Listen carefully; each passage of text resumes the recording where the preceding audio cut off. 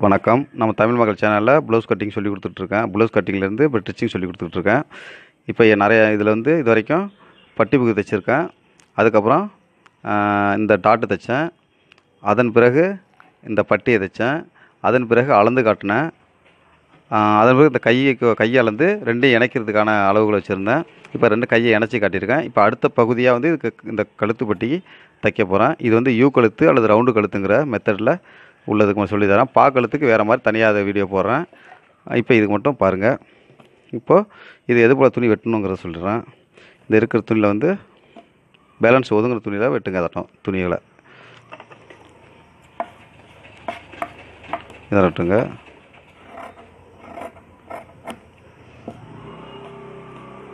இப்படி வெட்டிங்க.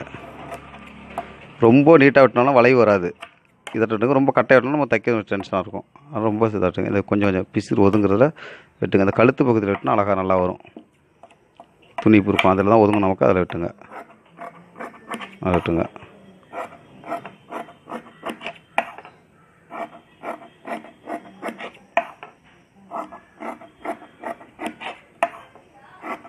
இதான் ஒரே அளவாக இருக்கணும்னு அவசியம் இல்லை. கொஞ்சம் மேலே முன்னே கூட இருக்கலாம். எடுத்துட்டுங்க. இது அழகாக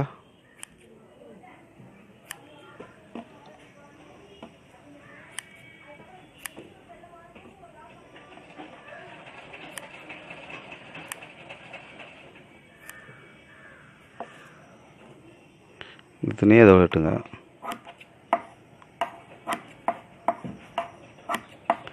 இது நீட்டாக இருக்கே இதுக்கு ஏன் தேவையில்லாமல் அப்படி வெட்டி இப்படி இணைக்கிறாங்கன்னு நினச்சிக்காதீங்க. அப்படி வெட்டி இணைச்சா தான் ரவுண்டு கழுத்து வரும். ரவுண்டு கழுத்துக்கு அழகு வரும். இதை வெட்டிங்க. இது எப்படின்னு ஷேப்பில் இப்படி வச்சுங்க. இப்படி வச்சு ஃபஸ்ட்டு இந்த மூக்கு பகுதி இப்போ என்ன பார்த்துருக்குது. நான் 2 மேலே வைக்கிற துணி மேலே இருக்கும். இப்படியே கிராஸ் வைங்க. கிராஸ் வச்சு ரெண்டாவது எழுத்துங்க. அப்படியே மட்டமாக இருக்கிற மாதிரி துணி வச்சுக்கிட்டு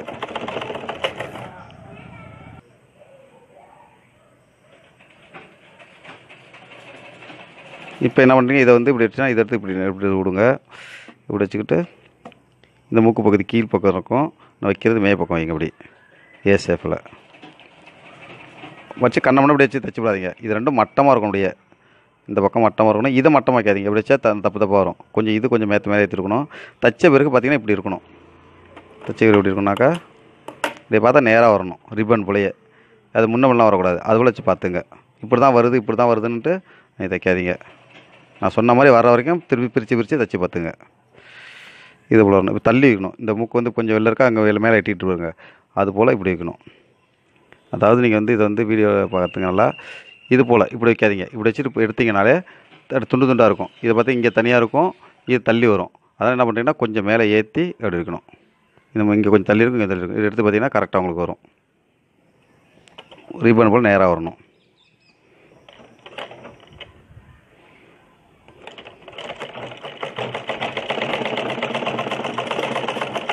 தைச்சி எடுத்துருவாங்க. இப்படி எடுத்து வச்சுங்க. திருப்பி அடுத்த துணி எடுத்து இப்படி போட்டு தைங்க.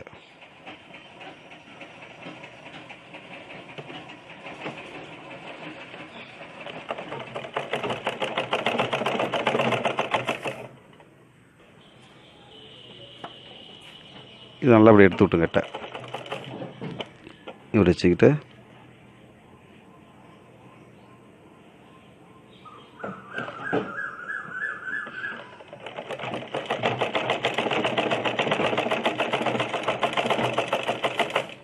இதை எடுத்து இப்படி விடுங்க.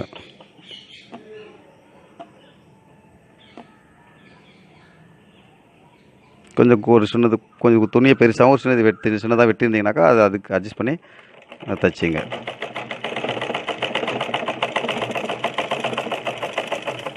இதை எடுத்துட்டு விடுவீங்க.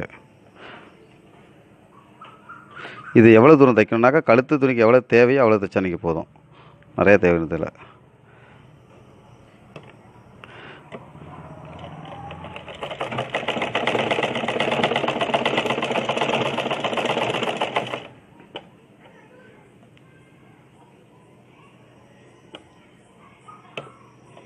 இப்படி தைச்சிக்கிட்டே வரோம்னு வச்சுங்க.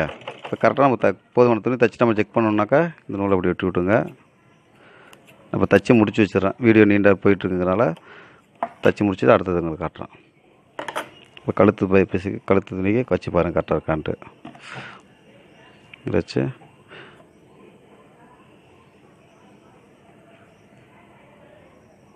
மிச்சம் வரைக்கும் வருது. இன்னும் துணி உள்ளது இணைக்கணும். தேவையான துணி நான் தைச்சிக்கணும்.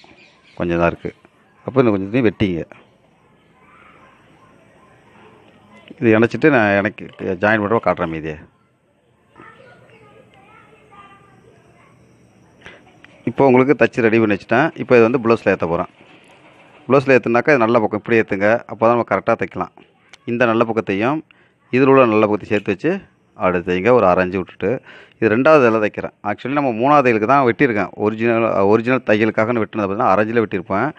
ஆனால் அது அப்படி அரைஞ்சில் தைச்சோம்னாக்கா சரிப்பட்டு வரல. அதெல்லாம் கொஞ்சம் நம்ம தைச்சதில் ஒரு 1/4 இன்ச்சு கொஞ்சம் கூட தான் அது வரும். இல்லை அது தகுந்த மாதிரி வெட்டிடணும், கழிச்சு விட்டுறணும். இப்போ என்ன பண்ணுறோம், 2வது தைச்சேன். இது தைக்கும்போது அழகாக இருக்கும் நமக்கு வந்து. இது வந்து மட்டமாக வரணும், 2 துணி மட்டமாக வரணும். அதுக்கு தகுந்த அடுத்து தைங்க. அப்படி தைச்சிட்டு போடுறதுனா சூப்பராக இருக்கும். அப்படியே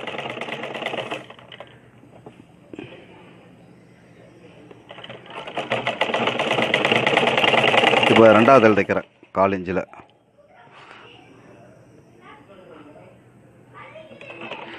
இது பக்கத்துக்கு எடுத்துக்கிறேன்.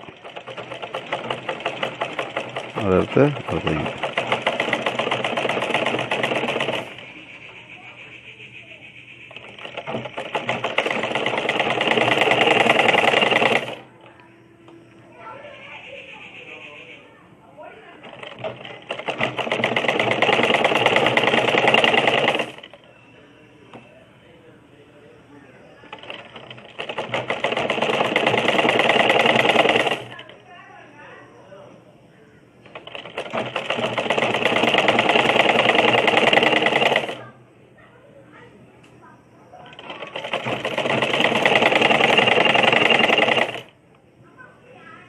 இதை அந்த பக்கமாச்சு நடக்கட்டும், முதுகு பக்கத்துலேயே.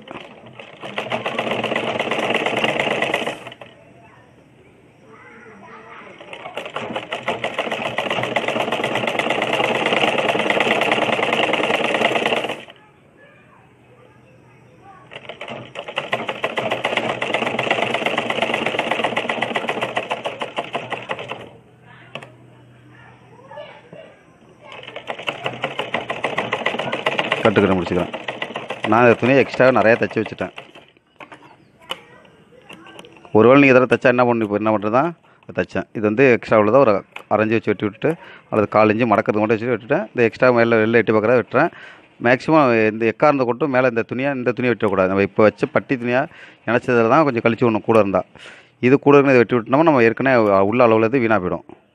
இந்த துணி கொஞ்சம் கூட இருக்குது, அதை மட்டும் வெட்டி விட்றேன். இது அளவுக்குள்ளாக அப்படி இதையும் அரைஞ்சி வச்சு அப்படி வெட்டி விட்டுறேன். அவ்வளோதான். இப்போ என்ன பண்ண போகிறேன், இப்படி நல்ல பக்கத்துக்கு எடுத்துங்க. அப்படி நல்ல பக்கத்தை எடுத்துக்கிட்டு தைச்சது என்ன பண்ணுறீங்க, நல்லா சொரட்டிட்டு இப்படி முன்பக்கம் மடக்கிங்க. அப்படி மடக்கிக்கிட்டு இதை வந்து இப்படி மடக்குங்க. இது பார்த்திங்கன்னா உங்களுக்கு தெரியும், கீழே இந்த கீழேருந்து இப்படி மடக்கணும், இப்படி பிடிக்கணும். இந்த துணி எப்படின்னா இந்த பக்கத்தில் இருக்கல, இதை வந்து அப்படியே மடக்கி கொண்டாந்து வரணும் ஃபுல்லாக. சில நேரத்தில் என்ன பண்ணுவீங்க, இது இப்படியே இருக்கும், இது இந்த பக்கத்தில் இருக்கும், இதை மட்டுமே தனியாக மடக்கிற மாதிரி இருப்பீங்க. பார்த்தா கரெக்டாக தைச்ச மாதிரி இருக்கும், ஆனால் தப்பு. இப்படி பார்த்தா இந்த பக்கம் துணி பிச்சுக்கிட்டு வர அதிகமாக இருக்கும். அதனால் இதை வந்து இப்படி மடக்கி விட்டு இப்படி தைக்கணும் அழகாக. எப்படி பார்த்துட்டு வாங்க, இதை தைக்கிறேன். இந்த ஃபுல் வீடியோவும் போகிறோம், தைக்கிறத ஃபுல் கழுத்தும் காட்டுறேன் பாருங்கள். இப்படி மடக்குங்க. எடுத்து தைங்க. வச்சு தைங்க. இது 2வது தையல் தைங்க. ஓர தையல் தைங்க, 2வது தையல் வச்சுட்டு தைங்க.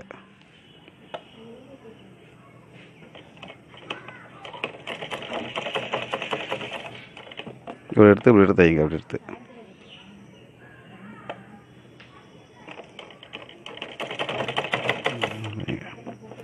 இப்படி எடுத்து இந்த பக்கம் அந்த விரலால் இப்படி தள்ளிட்டு அடுத்து தைச்சிட்டு அடிச்சு கவர் பண்ணி ஒரே அளவு கொஞ்சம் கொஞ்சமாக தைங்க. நிறைய தைச்சா உங்களுக்கு அழகாக வந்து வராது, இழுத்துட்டு மாறியாக இருக்கும் தைக்கிறது.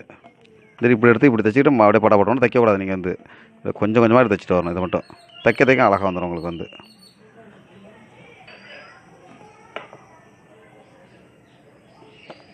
கொஞ்சம் கொஞ்சமாக அழகாக தைங்க. இந்த பக்கம் ஓர தையலாக இருக்கணும். இந்த பக்கத்தில் ஓர தையல் வைக்கணும். இது 2வது தையல் அளவுக்கு கரெக்டாக வரணும். துணி மடித்து தான் நான் ஃபஸ்ட்டு 1வது தையல் 2வது தையல் தைங்கன்னு சொன்னேன். இந்த கரெக்டாக மடிப்பு இதில் கரெக்டாக வரணும். இந்த பக்கம் தைச்சா அழகாக இருக்கும் அந்த இது பட்டி பார்க்குறது கழுத்து சுற்ற அளவு. இதை தைச்சி பார்த்த பிறகு இதுலேருந்து நீ மாறுபட்டு இன்னும் கொஞ்சம் அழகாக நீங்கள் தைக்கணும்னு நினச்சா தைக்கலாம், சந்தோஷம். இது புரண்டு வரா மாதிரி இருக்கும் நீங்கள் தைக்கிறதுக்கு. ஆனால் பழகிட்டிங்கன்னா உங்களுக்கு ஈஸியாக இருக்கும். அப்படி எடுத்து கொஞ்சம் கொஞ்சமாக தைங்க. அதில் மோட்டார் மிஷினில் தைக்கிறீங்களா ஃபாஸ்ட்டாக தைக்க வந்துடும். பழக உங்களுக்கு ஃபாஸ்ட் வந்து தனால். நீங்கள் யாருமே ஃபாஸ்ட்டாக தைக்கணும் அப்படின்னு நினச்சிக்கிட்டு பேராசை பெருநஷ்டமாக்கிக்காதீங்க. கொஞ்சம் ஏதாச்சும் விஷயத்தை புரிஞ்சுங்க. அப்புறம் உங்கள் திறமையை சொந்த திறமையை அப்படி நீங்கள் காட்டுங்க. இந்த வயதை கொஞ்சம் தடிமானம் இருக்குது அதிகம், அது கொஞ்சம் கம்மியாக்கிங்க.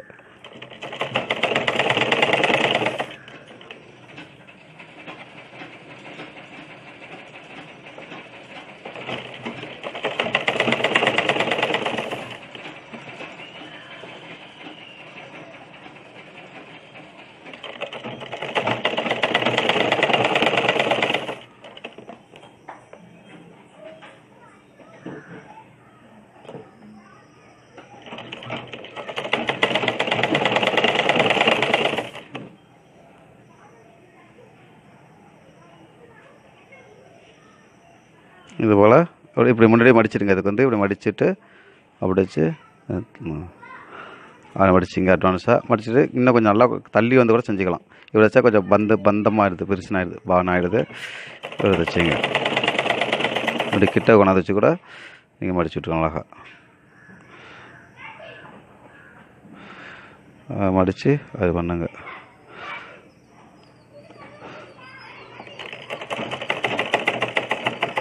கட்டுக்கணும் இதை விட்டீங்க.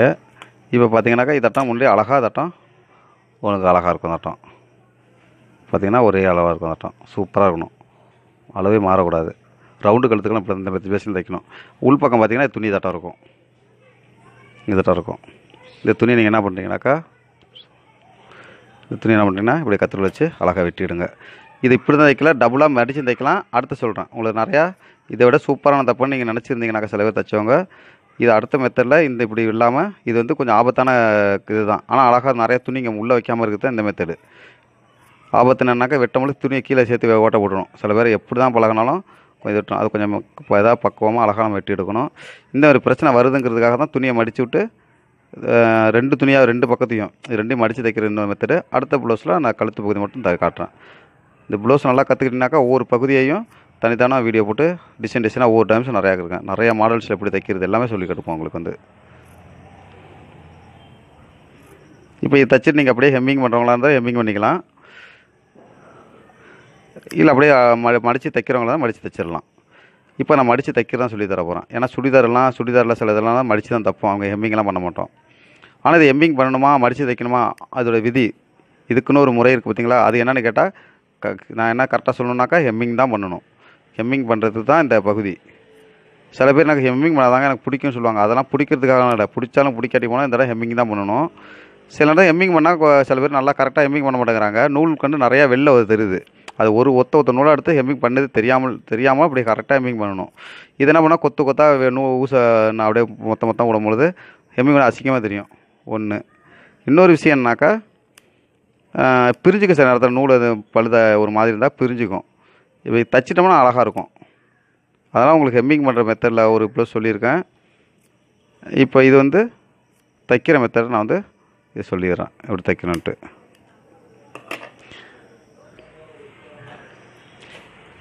இப்போ என்ன செய்ய போகிறேன், கழுத்து பீஸை மடக்கி தைக்க போகிறேன். இது என்ன பண்ண போகிறேன், இப்படி எடுத்து முள் பக்கத்தில் நீங்கள் பார்க்காம இப்படி வச்சு தைச்சி விடாதீங்க. சில பேர் இப்படி தைக்கிறாங்க, தைச்சிடுவீங்க. இப்படி வச்சு பார்த்து இப்படி தைப்பி குத்து மதியம் இப்படி தைக்காதீங்க. இப்படி எடுத்துங்க தைச்ச பகுதியை எதை மடக்க வருமோ அதை வச்சு இப்படி மடக்கிங்க. மடக்கிட்டு இப்படி தைங்க. அவ்வளோதான். இதை தைச்சிட்டோம்னா அடுத்தது ஊக்கு இது பட்டன் கட்டிக்க வேண்டியதான். அது தனியாக நான் காட்டிக்கிறேன் உங்களுக்கு. அவ்வளோ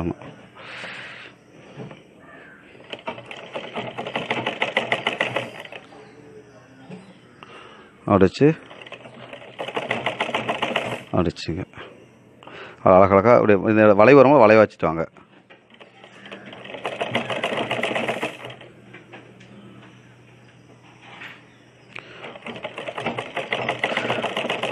ஊக்கு வந்து பித்தளை கலரில் ஊக்கு வைங்க, பவுன் கலரில். அதான் அழகாக இருக்கும். கடையில் வந்து கம்மியான விலையில் இந்த வெள்ளி போல் சில்வர் போல் இருக்கும். அது கம்மியான காசுன்னு அதை வாங்கி வைக்காதீங்க, துரு பிடிச்சிடும் ஈஸியாக. அது பார்க்கறது வெள்ளையாக வைக்கிறப்ப பளபளன்னு தெரியும், அப்புறம் போக துரு பிடிச்சி கருத்து போயிட்டுருக்கும்.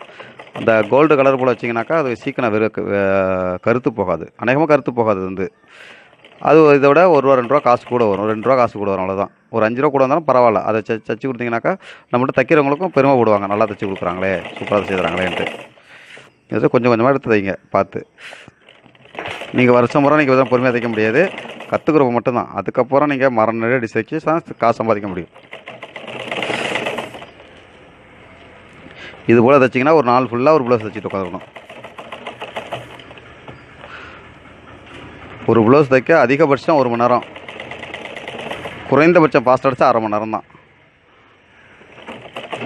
சரன்ட்டு அரை மணி நேரம் அடிச்சிங்கனாக்கா நான் தைக்கிற மாதிரி 3 தையல் பட்டி தையல் தான், அழகாலாம் கிடைக்காது.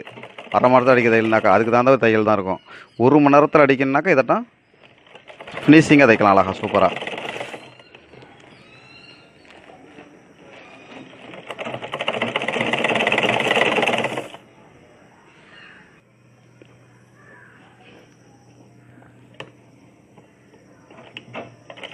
இந்த இடத்துல நூல் அறுந்துக்கிட்டு அதை கோத்துக்கிட்டேன் உங்களுக்கு.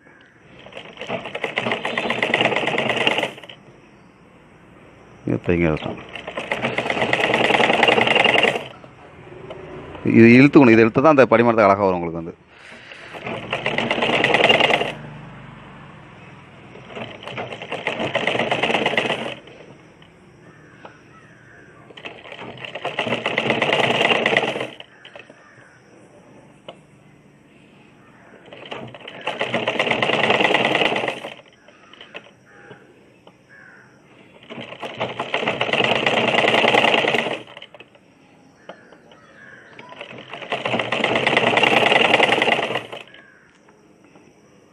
இப்போ என் ஸ்டிச்சிங்கெலாம் சொன்ன காசு வாங்கலாம்.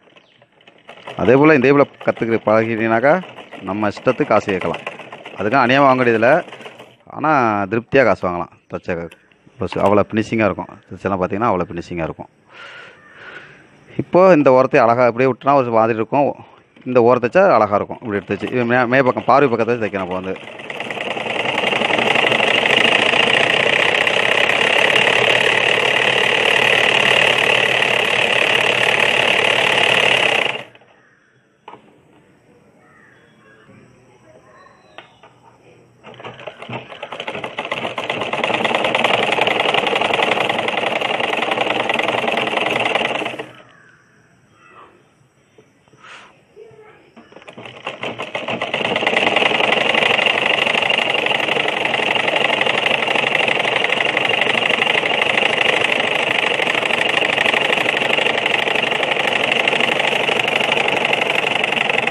கட்டுக்கட்டு முடிச்சுக்கிறோம், அவ்வளோதான். இதே போல் நீங்கள் வந்து